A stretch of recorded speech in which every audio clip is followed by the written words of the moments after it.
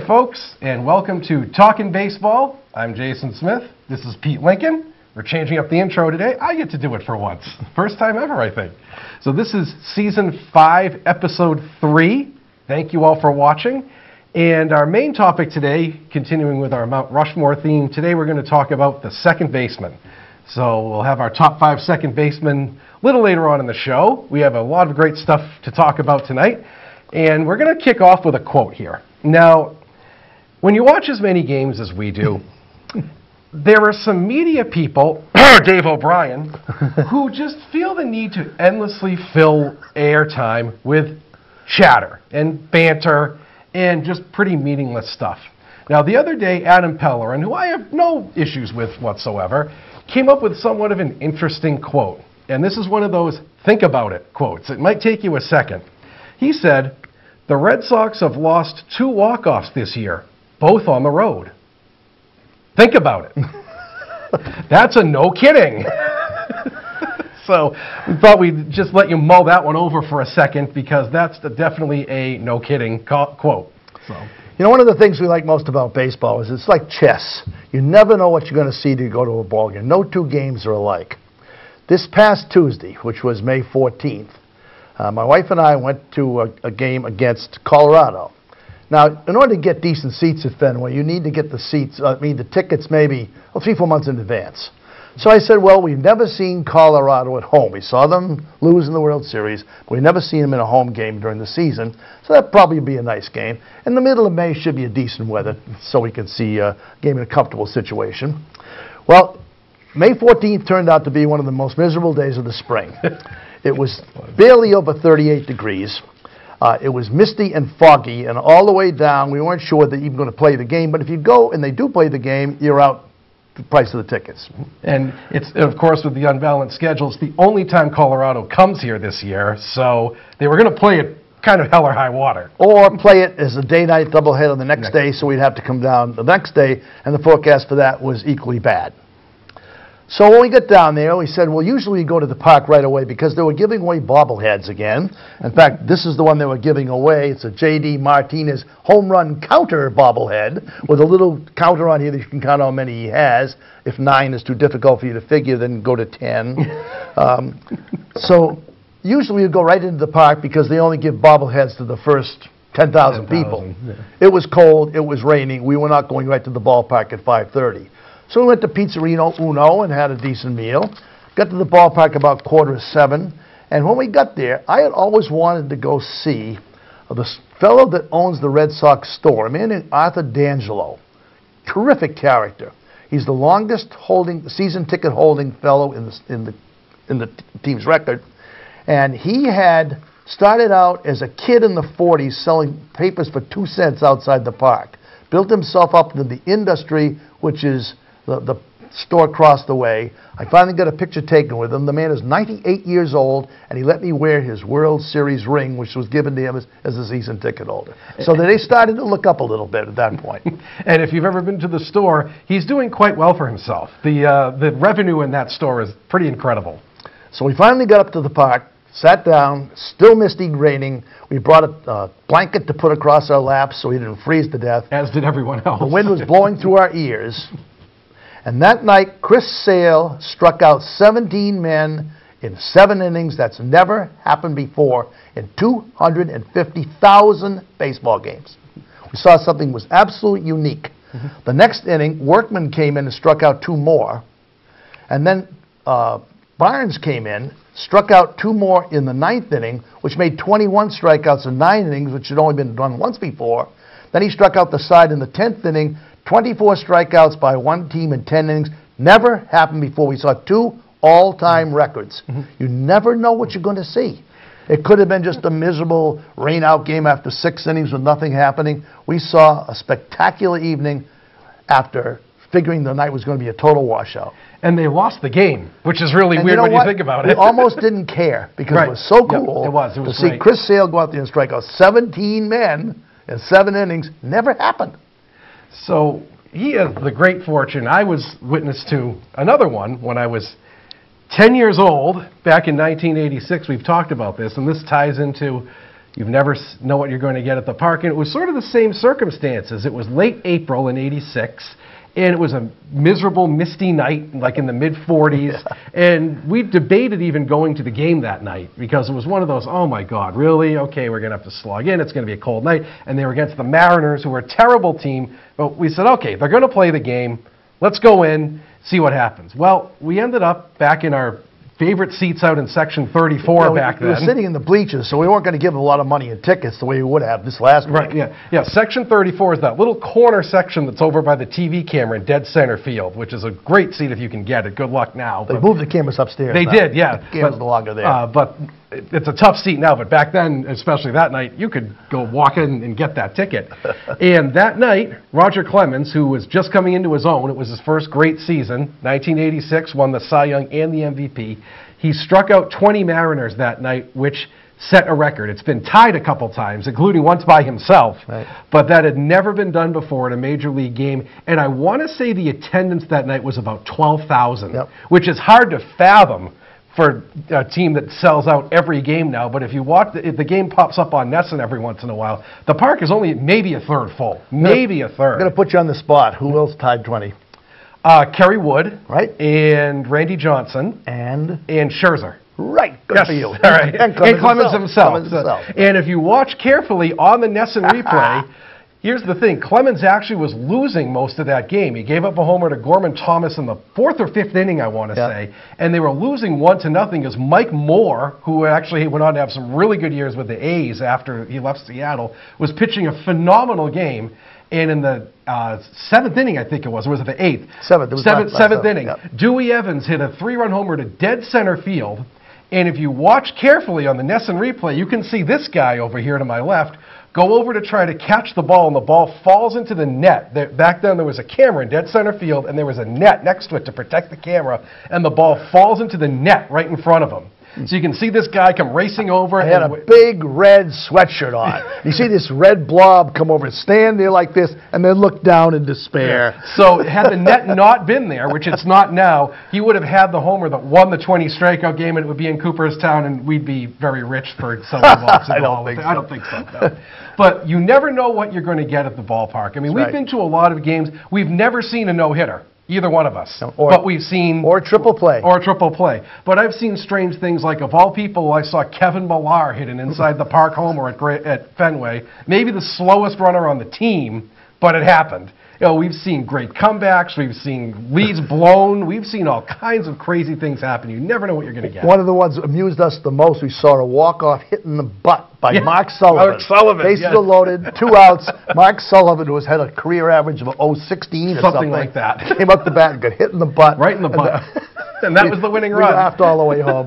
So, I mean, we've seen things like, you know, I happened to be at the game in '08 in the playoffs when they were about to lose the series to Tampa Bay and were losing 7-0 in the 6th inning and came back and won that game. They lost the series, but they came back from 7-0 down in 6 innings. I mean, we've seen just except for the no-hitter, we've seen pretty much everything you could ever think of. And, as we said, there are going to be some things that we haven't even thought of that will happen when we go to the park. So you just never know what you're going to see. Yep. It's like chess, no two alike. And that's what makes the game great. You never know. So at this point, I think we'll come across with our trivia question. Yes. Everyone knows that Pumpsie Green was the first black player ever to play for the Red Sox, and the Red Sox have been covered in shame because of the fact that they were the last of the original 16 teams to integrate. And Pumpsie Green was not much of a player. They make fun of him for his name. I still don't know why he's called. His real name was Elijah. Yeah, why they call him Pumpsie, I don't know. But our question is, who was the second black player ever signed to play with the Red Sox? Yep. And you won't have long to think about it. We're going to give the answer early in this show because it ties into something else. So think about it for a couple minutes. I'm sure some of you remember who it was when we say the name. So this next segment is called Here's Something We Don't Understand.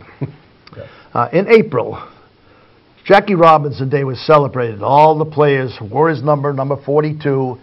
He's celebrated. He's in the Hall of Fame. He's in the American Hall of Fame as one of the first people to be really, in fact, this is even before the Civil Rights Movement in 1947, to break the color line in baseball, change the whole nature of baseball. But he wasn't really integrating all of baseball. He integrated the National League, only the National League, because he never played in Boston, he never played in Detroit, he never played in Cleveland. So the person that really integrated the American League was a fellow named Larry Doby. Played for the Indians. Played for the Indians, and he came up in 1947, the same year that Robinson began. It was about 6 weeks after Robinson came up, I believe. And he faced the same kind of problems with players not acknowledging him and teams yelling at him and giving him a hard time. In fact, I read a story when he went out to play his first game. They put him at first base where he hadn't played a lot. He had to borrow a first baseman's glove, and he actually had to go to the other team to get a first baseman's glove because the Indians' first baseman, I forget his name, wouldn't give him his glove for the game. So it's the same. He integrated half of baseball as much as Robinson did, in that he gets no recognition whatever. He's not in the Hall of Fame. In fact, here's his stats, just not to be Dave O'Brien. Just the brief stats. He had 1,000 more at-bats than Robinson did, almost exactly the same number of hits, 120 more home runs, 200 more RBIs. He didn't steal as much. They had exactly 983, the same fielding average. Robinson played second base, he played the outfield. And twice Doby led the league in homers. He was a World Series champ in 1948. And he was a 7-time All-Star and the second black manager ever to play. Yes, he was. So although Robinson's career average is higher, and twice he was 6 years over 300, certainly his credentials as a ball player were equivalent, certainly, to Robinson. Oh, absolutely. And just recently, there's been a commemorative stamp issued of Larry Doby, but only recently did this happen. This is a few years ago. So this is just a few years ago this happened. You probably can't see it, but a sheet of Larry Doby stamps came out.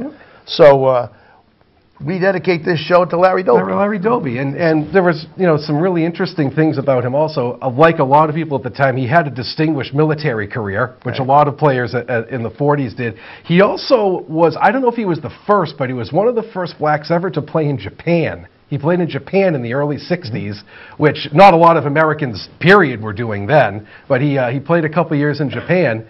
And interestingly, he is one of the few players who played both in a Negro League and a Major League Baseball World Series. I think there are only 4 people that ever did that, and he was one of them. And he was with the Newark Eagles, which were owned at the time by Effa Manley, who was another baseball pioneer who doesn't get the recognition she deserves. She was not only a woman, she was a black woman who owned a baseball team. And if you run that by people, nobody will know who Effa Manley is. Remember our show when we talked about movies way back when, one of our very first episodes? If you watch the Bingo Long Traveling All-Stars, she's a character in that movie. But a lot of people don't know who Effa Manley is either, and so by rights, definitely Hall of Fame person. And also, to show how athletic he was, he played pro basketball in 1948. He was just a world-class athlete, distinguished military. So Larry, this show is for you.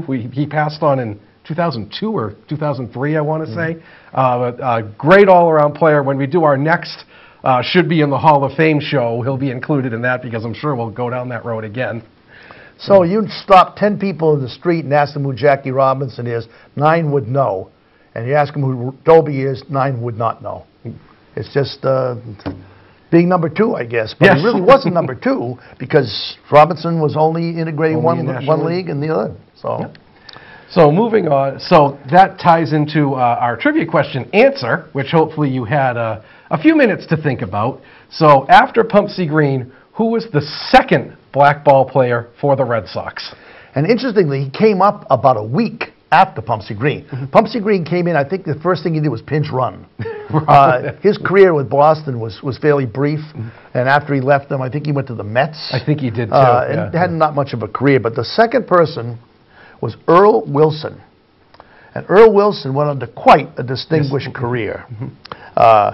He was the first black player, the first pitcher the Red Sox had, it was black, and he was the first one in the American League to pitch a no-hitter. Yes, he did. 1962, he threw a no-hitter for the Red Sox. And he was, and sadly, he was stuck on those really bad teams of the Red Sox through the early and mid-'60s, and he never quite got the kudos that he should have gotten as a pitcher until he had moved on past the Red Sox to the Tigers. Right.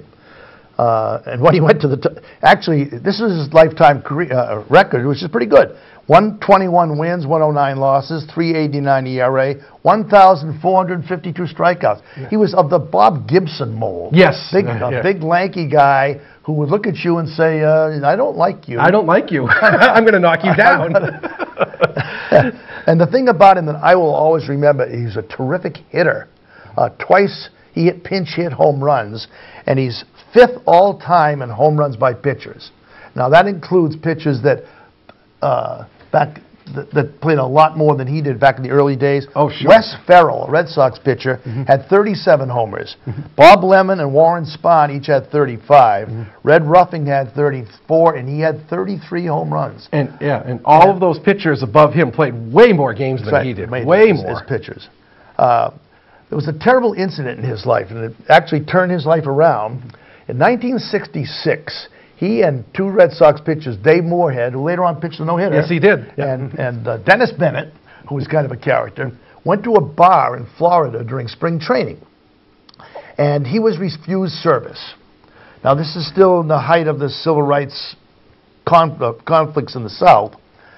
So he went to the Red Sox front office, talked to Dick O'Connell, and explained the incident to him. O'Connell told him to shut his mouth and don't say anything about it. Wanted to hush it up. Wilson was not going to do that. No. So he went to the press and told them the story. The story broke. And by May, he was traded to the Tigers. Kicked him off the team. 1967 with the Tigers, he won 20 games. In 1968 with the Tigers, they won the World Series. Think they could have used him on that 67 team that went to the World Series? I think so. Like I said, one of the great regrets is that he never got the kudos that he should have gotten with the Red Sox as he did with the Tigers. Right. And I think after those couple years with the Tigers, didn't he have some arm issues? And I think he just kind of burned out from pitching a lot of innings, if I remember right. He didn't do a lot after that. But Red Sox fans all have heard of Pumpsy Green, who was had a very slight career just because he was number 1. So our point again is the number 2 is overlooked. Number 2 doesn't get any. Doesn't get the accolades. Larry Doby and Earl Wilson should be far more recognized than they are. So this is our plug for them. Yes. Well, speaking of number 2, we're going to talk about our second baseman. Yeah. So, why don't you once again explain to the folks who are behind the times? We need to catch you up to speed. Yeah. So they're still binging on our early shows. Yes, they're not caught up yet up to season 5. So we decided to do a Mount Rushmore of the top 5 players at each position since 1950, because we decided that 1950, as we talked about, that was when baseball was integrated. The teams had expanded out to the West Coast, so the travel was comparable. So they can sort of be translated to the modern game. They're on an even playing field with the current players. And you could pick 5 for every position, and the player had to play the vast majority of his career at that position. And you can only pick 5 if you add someone and you have to take someone out.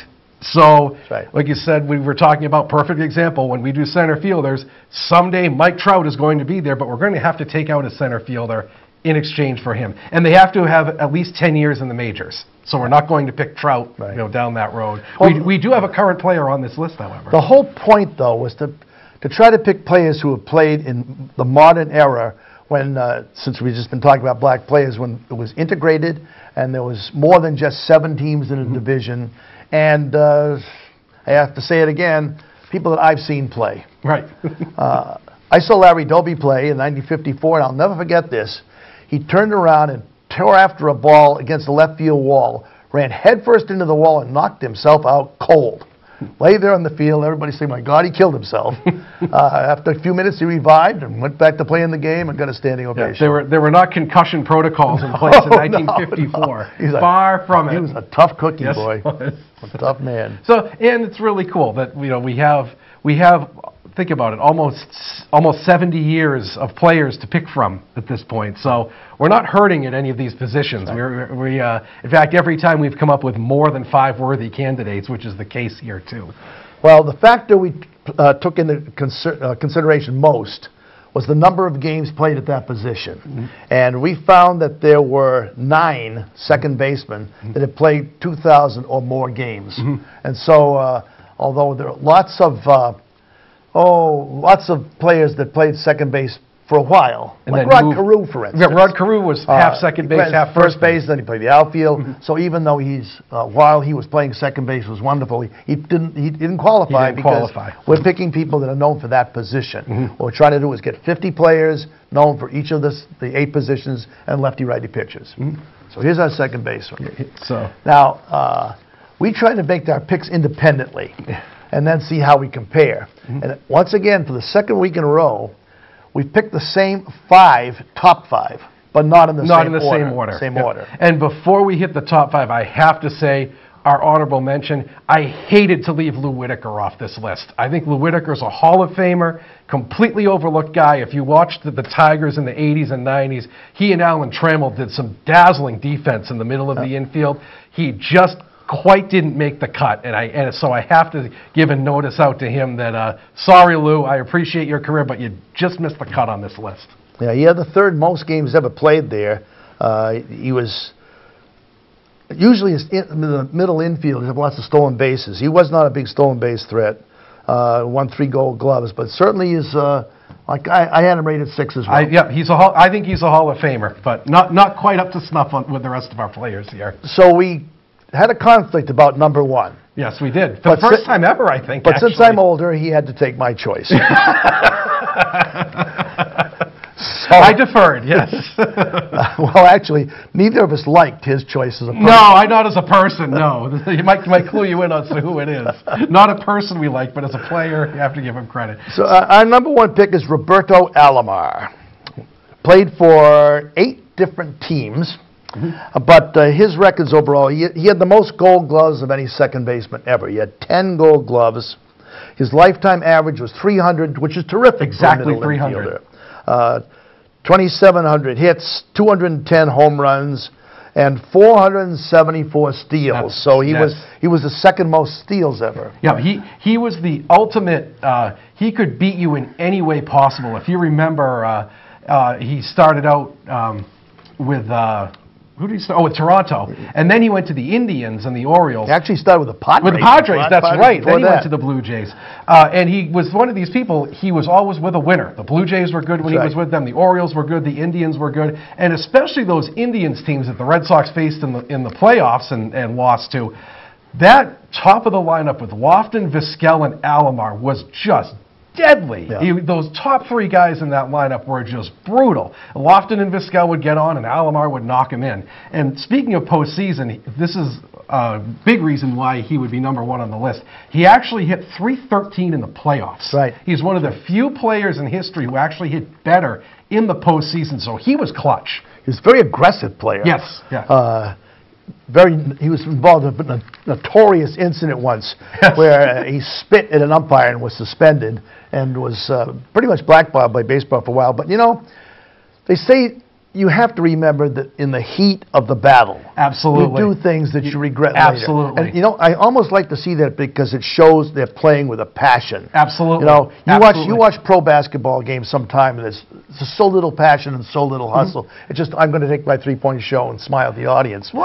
He cares so much. He was trying so hard. He got called out, and as I recall on the replay, it was a bad call. Oh, it was a terrible call. It was John Hirschbeck was the umpire. And he just, a Latin American temperament, you know, he lost it. And but I think he was long since forgiven for that. In fact, last night the Red Sox were against a pitcher called Marcus Stroman, who was very demonstrative out on the mound and was pumping his fist. I like that. I'm sorry. I think the sport takes itself a little too seriously. Chris Sale was yelling at him. Yes, he was, which is good. Yeah. I'm sorry. That's good for the sport. Right. Show a little emotion out there. Right. I like the bat flips, and I like the pounding and the yelling and stuff. And you know what I miss? Managers arguing with umpires about calls. I hate the replay. My favorite manager ever was Lou Piniella because he would just go ballistic about once or twice a month, and it was so entertaining to watch him do it. Back in the day, Eddie Stanky used to stand on the mound and wait for the umpire to come out then because he was short. So as the umpire came out, he was taller than the umpire, so he could yell at him from a height. And all the guys like Earl Weaver and Bobby Cox used to be. Bobby Cox would flip his hat in the dugout whenever there was a horrible call. He was thrown out of 160 games. He got the record. He does have the record. He was thrown out for a season. Yeah, he was. He spent the season at home. So anyway, but that's something. You're right. Al Lamar was definitely a passionate player. Which, hey, that's great in our book. So moving on to number 2, and this is a difficult pick for us to say because we do not like him as a person. The number 2 pick was Joe Morgan, which any of you who watched ESPN when he was announcing knows that he may be the worst announcer in baseball history. We used to just turn down the volume and put on WEEI and listen to Joe Castiglione instead.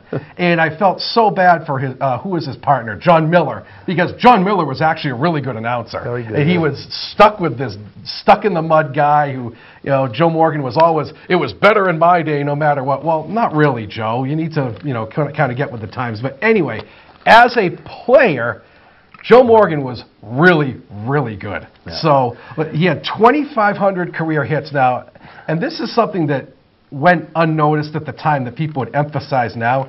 He led the league in walks 4 times. His on-base percentage was unbelievable. Right. And I couldn't get around the fact that, I couldn't put him lower than this because he won back-to-back MVPs in the 70s. He's the only second baseman ever to do that. And he played on a team with all-stars. He did. Yes, he did. With the Big Red Machine, where they had you could make the case that team had 7 or 8 Hall of Famers Rose, on it. Johnny Bench, my God. Tony Perez was on They're going to show up later in our Yes, they will. Yes, they will. He did have 5 Gold Gloves, so he was good in the field. He had 5 straight years where he was in the top 10 of MVP voting. That's pretty amazing when you think about it. As a second baseman, he had 689 steals, by far the most of any second baseman. That's a lot. That's a lot of steals. I don't know where he ranks all time, but I'll bet it's in the top 10. I think so too. It's by far the most of the second baseman. And like you said, he's mostly known for the Big Red Machine, although he was with Houston for a while, and then he bounced around at the end of his career. He was actually, I forgot, he was on the '83 Phillies team that made the World Series, the Wheeze kids, because they were all these older guys. And he actually ended up in Oakland. See, now that's something Alomar and Morgan, we should do a show about Hall of Famers who ended up on weird teams to end their career. You could win a bar bet if you said that Morgan ended his career with Oakland and Alomar ended his career with Arizona. And Tom Seaver with the Red Sox. Tom Seaver with the Red Sox. We should do a show about that. Okay. Where did this Hall of Famer end up? That'll be something for the something to look forward to in the fall. We'll come up with a good one. But Joe Morgan is our number 2. As much as we hate to say it, and of course he got the series winning hit in the 75 series, and he did the stupid thing with his arm like this. But you look at the numbers overall, he has to be there in the 75 series. He got the hit that beat us in the 9th inning. A little bloop flare off Burton. Burton is only inning he pitched. Yes. So he's. But as much as we hate him, you have to give him credit. So. Well, a little credit. Little bit. No, we're not going to go overboard. No. Okay, number 3 is Ryne Sandberg. Ryne Sandberg is one of the interesting players in that he played with the Cubs for his entire career. He is Mr. Cub. I have a friend who's a Cub fan, and it's his far and away favorite player of all time. He had 344 steals also, 9 Gold Gloves, so he's number 2.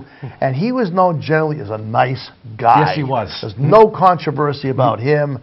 Never gotten any quarrels with anybody, no scandals of any sort. He's sort of the Cal Ripken cut of a ball player. He's clean-cut, good guy. He is, yeah. And if you watch, MLB Network will rerun classic games every once in a while, and one of the games that they show quite a bit is a game that features him. There's a game where the Cubs were playing the Cardinals, and he hit 2 homers and knocked in 7 runs in one game, and he hit 2 homers, one to tie the game in the 9th and one to put them ahead in the 10th inning. And when you watch that game, this is kind of a little aside here. In that game, the Cardinals, now the Cardinals went and took an 8-1 lead, I believe, in the game. And they had this pitcher named Ralph Citarella, who never won a game in the big league, started for the Cardinals. If you watch the game, he goes, and this is how the game has changed since the mid-'80s, okay? He got through 4 innings okay. The 5th inning, he gave up 2 runs to make it 8-3. The bases were loaded, and he miraculously got out of it. And any sane manager nowadays would have said, okay, Tom, you got 5 innings, you got enough for the win, go take a seat.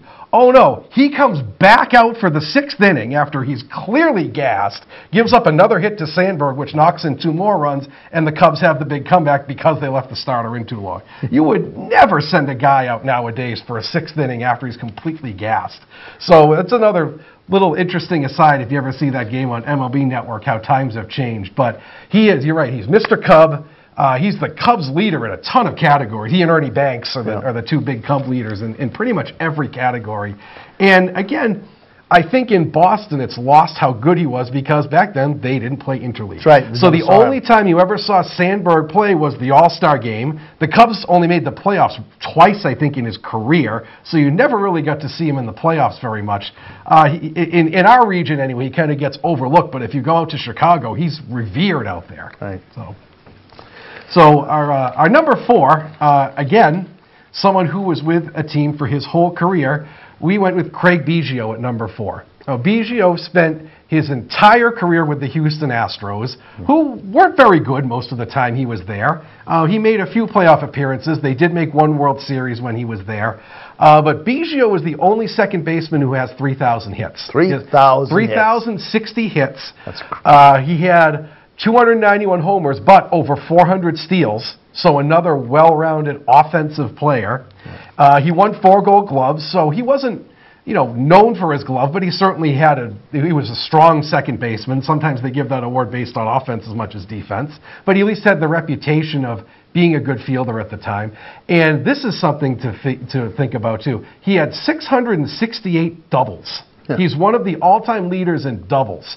So when you figure homers, doubles, steals, and he could beat you in the field, he was just an all-around player that could beat you in any way possible. And someone who really went under the Boston radar. Yes. Houston was in the National League. We never saw Houston games. They started too late. And the teams weren't that good for the most part. So he was someone that we just never saw much of. And he never had, like we've talked about this before, he never had a defining moment in his career where you look back and say, oh, that's what Craig Biggio did. So I think that holds him back a little bit. I think he gets underrated because he never had this shining moment the way a lot of Hall of Famers do. But he is absolutely one of the great second basemen of my lifetime. I got to see him play his entire career. That's right. And well-deserved. And if this is another position, he might be at number 2 or 3. But the second basemen are very strong here. To have almost 300 home runs and over 400 steals. And that's for an infielder, a middle infielder. It's unique. For an outfielder, it's pretty good. An infielder. So for the first time in our 15 picks so far, we picked for number 5 a player who is still active, and that's Robinson Cano. Robinson Cano, we knew and didn't love too much as a Yankee, but although he's still playing, he's got a .304 lifetime average, which is terrific. He's got 314 home runs. The only place where he does not match up to a middle infielder is steals. Never stole much at all, never tried to. And that also goes with the era, though. I mean, stolen bases in the last 20 years are sort of faded out of the game. That's right.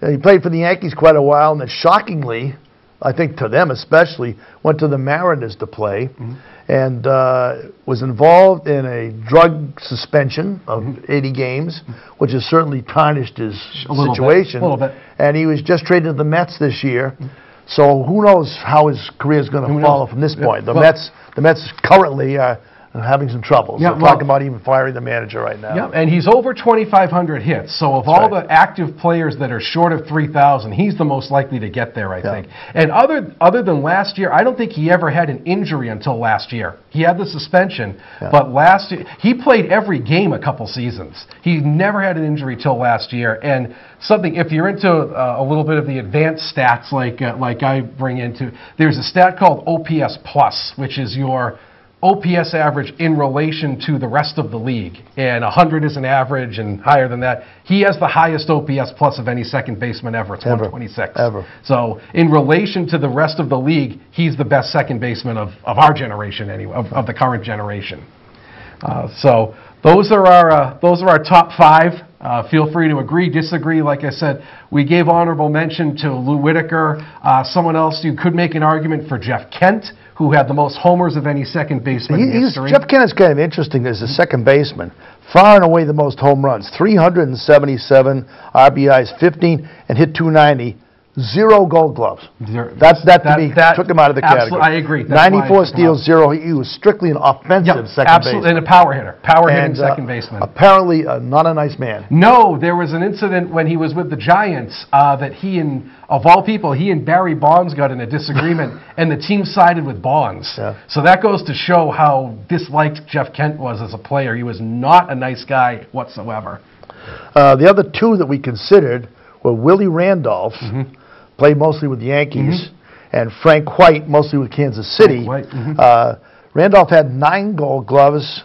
White had 8, but White's average is only 255, and Randolph only had 54 home runs. So what we're trying to do is find someone that's excellent on both sides. Well-rounded players. Both sides of batting and hitting. So they were taken out. But they also played at least 3,000 games. So those are the 9 players we considered for our Mount Rushmore Hall of Fame. So feel free to agree, disagree. Let us know what you think. So as always, Roberto Alomar is your Joe Morgan, as it rolls up here. Ryan Sandberg, Craig Biggio, and Robinson Cano. And who knows? Cano is number 5. He may move up the list by the time he retires. You never know. And that's what makes this cool, is that this is a fluid list that we're doing. As we said before, only 5. It's not like the Hall of Fame. You keep adding and adding and adding and adding. If someone is good enough to break this list, someone leaves. Right. Yeah, and that's what makes it tough. So, and there's no room for sentimentality. We're very numbers-driven people, just like Dave O'Brien. Oh, did I? You know what else has been interesting so far? The majority of our picks have been National Leaguers. Yes, it seems like the National Leaguers tend to have defensive infielders better than we have. And I think, part of that is, remember, all through the 70s and 80s, the National League won the All-Star game. What was it? 15 out of 16 years or some absurd number like that. And they took pride in that. The National League wanted to go out and beat the American League every year. And I don't know if that ties into that they maybe just had some better position players.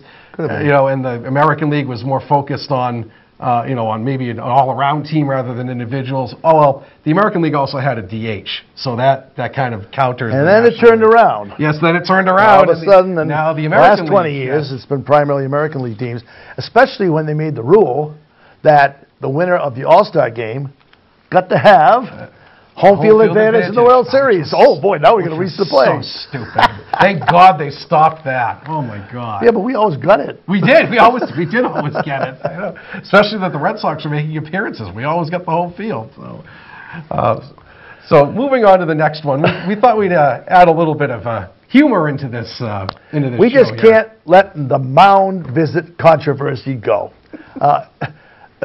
When we went down to the game the other night, even through the rain, on the scoreboard, remaining mound visits 4, remaining mound visits 3. This whole intention was to speed up the game. I don't see that it speeded up the game at all. Nothing. It's done nothing to speed up the game whatsoever. So I was curious. This year they limited the mound visits to 5 instead of 6. Yeah. What would happen if they exceeded the mound visits? What are the penalties for doing that? Penalties. And I looked it up and couldn't find any penalties. There aren't any. There are none written in any book whatsoever. It's just sort of there as a rule. But what happens when you exceed? We don't know. So we first of all thought, how could you get around this rule? Oh, there are plenty of ways you could get around it. So without consulting each other, we've come up with some, I think, very creative, poetic ways to get around the mound visit rule. Yep. My first is, we don't meet at the mound. We go to the dugout. Yes. Why? The manager, something like Bobby Cox, it was terrible to watch him limp out to the mound. The poor guy, he couldn't walk well. So let the pitcher go to the dugout instead. Sure. And have the talk in there. So our talks will be in the dugout. It's not a mound visit. They don't have rules about dugout visits. No. So, okay, that's one way to avoid it. Yeah, that tied into mine. Mine was, like you said, it's only a mound visit. Well, how about a line visit? Everyone meets on the baseline in the middle. Oh, pitcher, the catcher, and the manager all meet on the baseline. Okay, my next suggestion was second base. Yeah. All the infielders come in. Sure. Let the pitcher go to all the infielders. Sure, yeah. You're not on the mound, so that doesn't count. That doesn't count at all. That's not on the mound. But I think this one, it would take a little rehearsal, a little scheduling of some special kind of tutoring. I think they should meet at home plate. Now, if they meet at home plate, the catcher is going to hear them. So all the pitchers have to learn Navajo. Because Navajo was used as code in World War II, so they speak to each other in Navajo, so they won't give anything away. Great idea. So they don't have to talk like this anymore. Great idea. They can just sort of, speak in Navajo. Well, you went backwards in time for yours back to World War II. I was forward thinking in one of mine. Technology has just invaded every aspect of our lives, and we're coming to you on live television as a great example of that.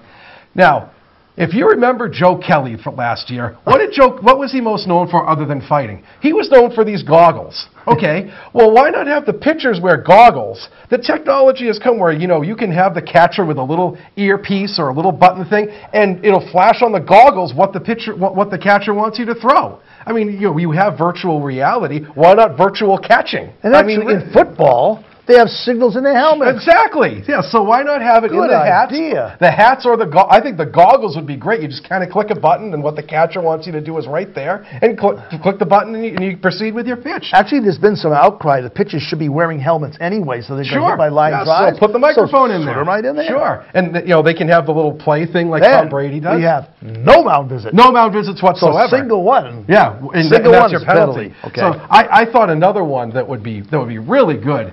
Again, tying into the whole technology thing, and we've talked about many times our dislike for Dave O'Brien's rambling.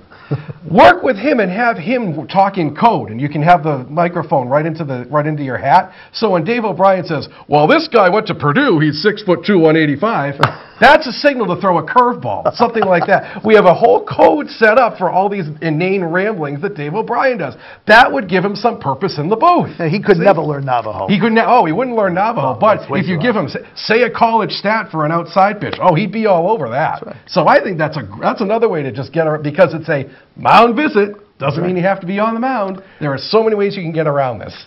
Now, what we've never been able to find out is what the penalties are if you do exceed the mound visits. There are none. There don't seem to be any. I suppose they could throw you out of the game, which would be a little extreme, I think. Extreme. So we've got a few of those, too.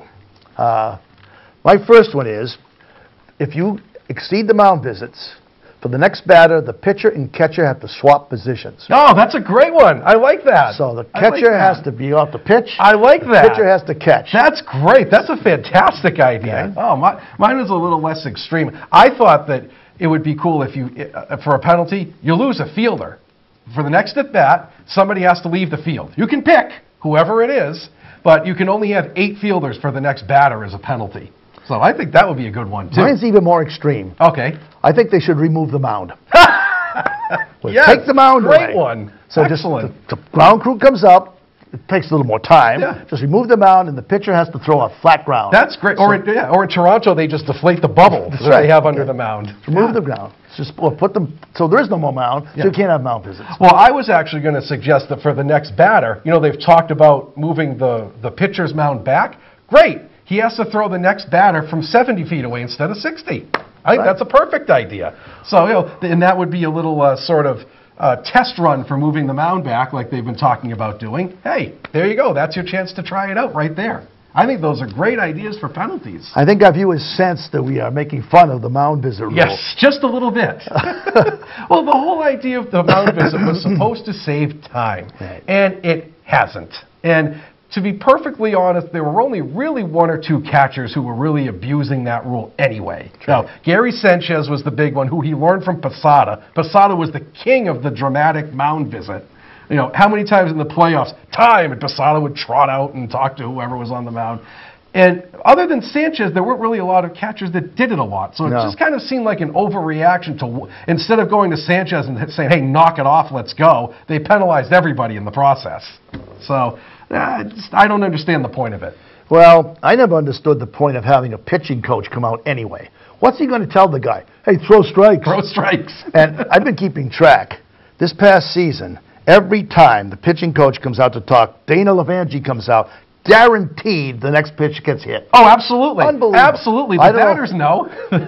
Well, like you said, throw strikes. Well, the batter's thinking, oh, this is going to be a meatball. All right, let me get all over this pitch. Last night, interesting, Cora came out, and the reason they gave was he could speak Spanish to Erod. Yes, that's right. Advantage, he couldn't talk to him. See, that's when Navajo's going to come in well. It's a universal.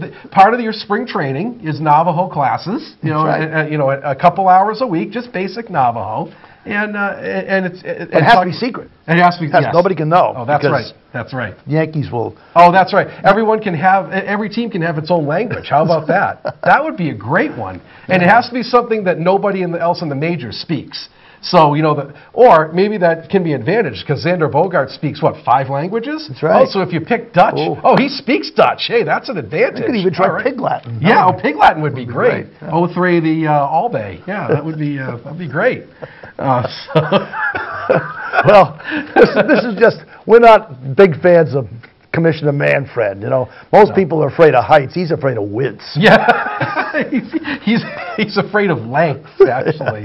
And we've talked about this before. If you're a baseball fan, don't you want more baseball? I do. I want more baseball. Why are you shortening games? I don't understand this at all. Now, the only way you're really going to shorten the games is if you take away advertising time, and that's not going to happen. So you're stuck. You notice the advertising brings you everything now? Yes. This pitch is brought to you by Toys R Us. Yes. This mound visit is brought to you by Halifax Long John. And Jerry's the other night, a foul ball came into the booth, and coffee spilled on O'Brien. Oh, yeah, that's right. Coffee spilled on his copy, and he couldn't read it, so he's holding it, trying to make out what it says. Oops, sorry, Home Depot. Well, maybe Dunkin' Donuts could have sponsored that. Or they're Dunkin's now, I'm sorry. Dunkin' sponsors this coffee spill. Sponsoring everything. But, and it's the same advertisers who do the same everything. I've said my son is 6 years old. One of his favorite pregame routines is the singing fish ad from Legal Seafood. Oh, the singing fish ad is on, and he watches it and sings along. And everything is sponsored now. So unless you take away those sponsors, the game is not going to get shorter.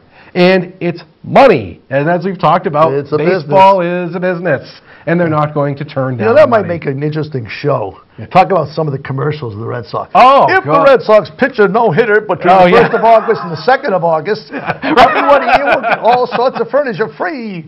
Oh, God. And some of the ones that they've had in the past were just brutal. Oh, my God. How many times, remember back in the 80s, how many times did we sit through the Michelob Light ad where Clapton and Winwood were playing? And oh, can you believe the size of this Goodyear blimp? The Bob Sullivan, who's now passed it on to his son, who's equally, I don't know about those ads. Oh, way back, Jim Rice used to hold up a Hormel ham and say, the little one is bigger. Right. Oh, and those are the best, the ones when they get the players to do everything. Like, hi, I'm Dustin Pedroia. They are not thespians. They're athletes, okay? They're not very dynamic when it comes to public speaking. You can see their eyes reading left to right. I can see the teleprompter. So that would be a great show. We could just do one about advertising in the past. Maybe we can come up with some clips on YouTube. I'm sure they're out there. Absolutely. I'm sure there are some old ball game clips out there. Got to get that guy from Sullivan Tire. The Sullivan Tire guy. His hair flying all over the place. With his Einstein hair. Sullivan Tire. And the thing is, if you're like us, you channel surf during the ads anyway. Oh, it's an ad. I'm going to put on the Yankee game or something else. So when professional channel surfers are complaining about how often the ads pop up, imagine someone who sticks with the game the whole day. I mean, we were getting we memorized the ads after a while. I know, like, I play guitar, and one time my wife came down into the living room, and I was playing the Citizens Bank theme on guitar because I'd heard it so often. I figured it out, and she said, "Are you really playing that?" "Yes, I am. I really figured it out." Yeah. She said, I'm leaving you right. I'm out of here. I can't even stand that. Or the Citizens Bank live tellers on Sunday. You know that one. Or Liberty, liberty, liberty, liberty. Or my favorite one, and we still use this one. Well, there's a lot of culture here. Do you remember the Southwest Airlines going to Philly, and that guy came on? It's a baby New York. There's a lot of culture here. That one is not on YouTube. I've looked for that. I don't know why that one's not out there. That was a great. How many times did we hear that guy say that? TV commercials. That's great. I think that's a future show. When the off season comes, we will bring you I don't know. Do we have to get rights for that? Maybe. I think with 40 seconds you don't. Oh, okay. Oh, good. So just like we didn't have for the movie clips. Okay. So 38-second ads coming to you from Channel 9. I wonder if I can find the one where Louis Tiant used to go, hey, you got what big job pitcher, big job paint? You remember it was a paint ad? Didn't know what the hell he was talking about. But everybody liked him, so, you know. Well, and it doesn't just go for TV. There were radio ads that were on for, I mean, if you grew up listening to Ken Coleman and Joe Castiglione, Amalie Motor Oil was on every half inning. You know, it's always better than it has to be. Amalie, that was on for how long? That was on forever. For you older fans, in the 50s, Narragansett Beer always sponsored the team. And there was the Gansett girl. The Gansett. Hi, neighbor, have a Gansett. Or Gabahansett, as you say after a while. Yeah. And I can't, Irene Hennessy was the Gansett girl, and she was as popular as the girls that they have on now. Sure. Yes. So it all comes down to being a business, ladies and gentlemen. Yeah. So we're running a little short on time here, but we did want to talk about one more thing that ties into our second baseman theme. Yeah. Since our last show, the Red Sox have brought up, and at the time it was sort of out of desperation, right. The Red Sox had brought up Michael Chavis, who has taken the league by storm. Now, for him to come up and play second base, Pedroia, Holt, and Nunez all had to get hurt. Were all on the injured list. Right. So they were desperate for someone to come up to play second base. So Michael Chavis got thrown into the mix. He's been an absolute revelation at second base so far. It's interesting because he batted more than anyone else in spring training. This spring training, whether it was a wise decision or not, very few veterans played. Mm-hmm. I don't think J.D. had 10 at-bats. No, I think Sale only had 2 or 3 games. So Chavis had the most, and he had, at the very start of spring training, he had 2 or 3 monster homers. Mm-hmm. And I remember saying to Jake's brother Danny, this guy is going to be good. He says they'll never give him a shot because there's 3 guys ahead of him. Well, look what happened. Well, Pedroia couldn't play at all, and Nunez has gotten hurt, and Holt's kid scratched his eyeball. Yeah. So all of a sudden they're gone. And at this point, now who knows, at this point he's had 9 homers, an average of 1 every 10 at-bats, which is second in the majors right now. Yeah. And he has the 5 longest homers of the team this year. He's hit a couple over 450 feet. He has more RBIs than all but 2 players, and his first game was April 20th. Yeah, that's frightening to think about. So it's always such an injection of excitement. It is. When you bring in a kid that does well. It is. Because usually it takes a while for them to break in. Sure. Yeah. You know, when back in '75 when Jim Rice and Fred Lee came up as the Gold Dust Twins, oh man. That's all anyone talked about. Not just the fact they did well, but those 2 guys, the Gold Dust Twins, they have their stats every single day, what was going on. Mm-hmm. It just gets a new interest. I root for him every time he comes up. I know, right? What's the kid? I call him what's the kid. What's the kid going to do now? Yeah. And he looked cool. He does. And he strikes out his fair share, but who doesn't nowadays? Everybody strikes out now. And they played him. One day they put him at first base. Did fine. And he was fine. And he doesn't get flustered. No. I've noticed that. He doesn't. He looks like he learns from his experiences. He'll take an 0 for 4 with a couple Ks, but it seems like he adjusts very well. And he's had quite a few walks, too. Yes, he has. I mean, he has these strikeouts, but he does not just swing wildly at everything. No, which some players do, like Devers the last year. This year he's been terrific, but Devers in the past, that was a criticism. He'd swing at everything. Yeah, a lot of kids do that when they come up. Sure. Especially now that's the thing. That's the thing, just swing at everything from the heels. That to me has always been Jackie Bradley's flaw. Mm-hmm. He swings from the heels every single pitch. Time. Every single time. And so they learned that after a while. He's going to lead the league in grounders to second. I think he's setting a record this season for 4 threes. You know, it's funny. We have a thing about, we follow so many games so much. We get sort of little rhythms on certain players. Yeah. Marty Barrett, who was an excellent second baseman in his day, used to fly to right field all the time. All the time. And so when we were scoring the game, instead of writing F9, we've got high for the first time, second I, fly to right field. Right. Yeah. So that's what we put in, high, I, fly, and we only got 5 of them once. Yeah, I think one time we did get high, I fly to right all the way across. So now with Bradley was high, I ground to second base. Yeah.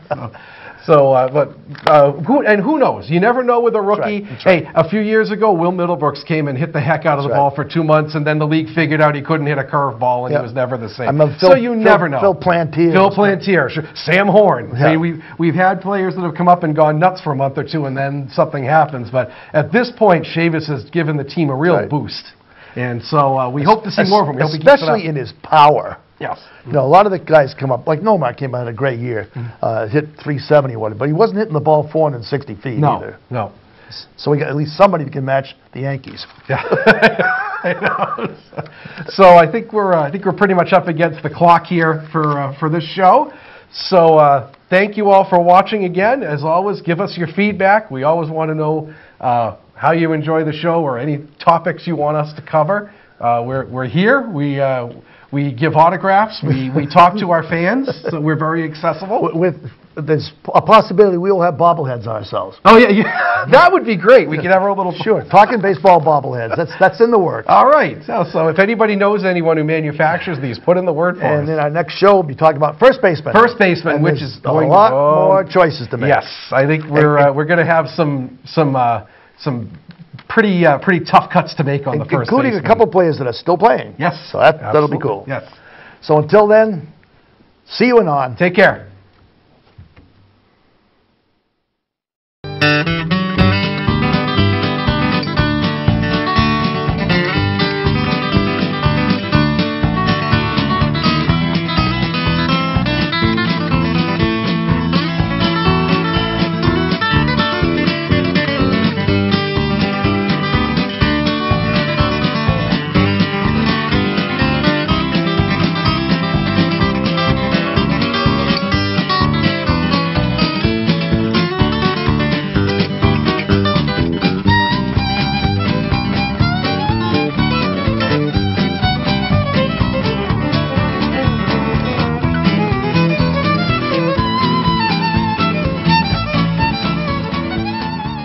Thank you for watching another outstanding program provided to you by Lunenburg Public Access. We're here to serve the community. Lunenburg Public Access is always looking for volunteers to help record town events, high school sports, and town meetings. Please consider helping us out today. To contact us, you can call 617-763-3018 or email us at lunenburgaccess@gmail.com. Thank you.